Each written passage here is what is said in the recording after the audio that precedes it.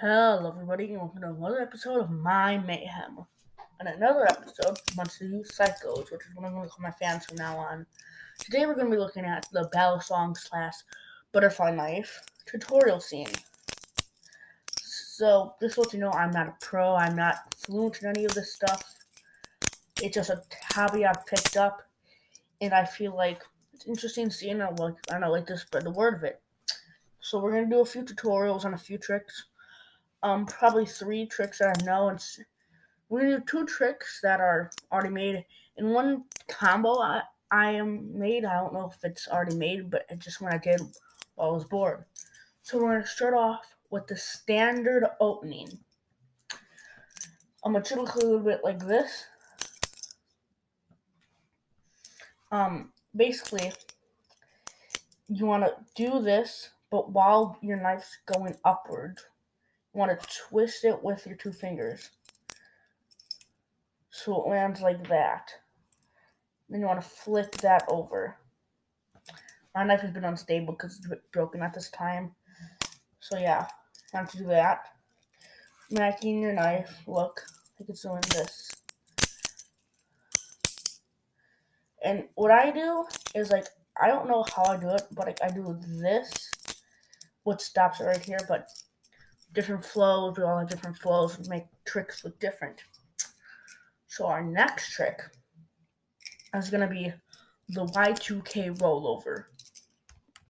I had to move to a different location, a area of the house a bit more comfy, where I've done most of my practicing, aka on the bed, where this trick is called the Zen rollover, not the Y2K rollover, like I said in the last cut. Basically, you're going to have to do something called a thumb pass, which is basically where you toss the knife around your thumb. Basically, you have to rotate your thumb and make it move around your thumb like this. You make the blade and safe handle go around, and you end up having to catch the safe handle while it's in motion, and then you do this, and you'll have the safe handle, and just do any sort of like wrist pass.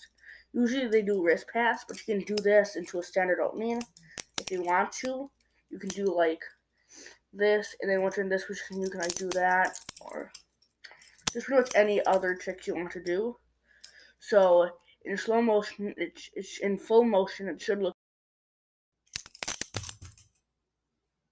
Fuck! What I meant to do in the last cut was this. There we go. There's another trick I've also just learned to do myself. I like to call it the ladder. I'm gonna move you guys back a little bit, okay? It's basically where you just flick it up. Just do this. Let go, flick up, let go, flick up. And if you're a trainer, or if you're new to Balisong, it's very good for letting you know, get your hand out the way of the blade. Because this, it makes sure the blade does come close to your fingers. So it's very good for helping you learn to get your fingers out the way of the blade. Say if you're doing like a wrist pass, it just teaches you skills of catching the blade, learning about momentum, all that stuff. And basically, all you do is just flick the knife up. It goes up, boom, boom. And you can just repeat that motion over and over again. All you want. There's a point where you end up doing it so much that you just zone out. So like you could do this and this, which I zone out doing a lot, which is standard opening. Remember it from before. But also I'm doing this, and then to this, doing this opening, the letter.